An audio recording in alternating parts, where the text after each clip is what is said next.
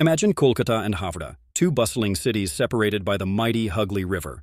For centuries, the only way to cross was by boat or ferry. Think about that. The congestion, the delays, the impact on trade. This region was a major hub for trade and commerce. Goods and people needed to move efficiently between these two cities, but the river was a huge bottleneck. This problem demanded a solution. Enter the Howrah Bridge. The idea was simple. Build a massive bridge to connect these two cities and facilitate the flow of trade and transportation. This was a project of immense scale and ambition. And it worked. The Howrah Bridge revolutionized transport between Kolkata and Howrah.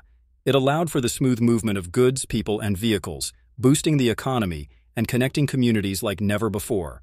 Today, the Howrah Bridge stands not just as a marvel of engineering, but as a symbol of progress, connectivity, and the vital role infrastructure plays in a city's growth. A bridge built for trade. A bridge that built a city.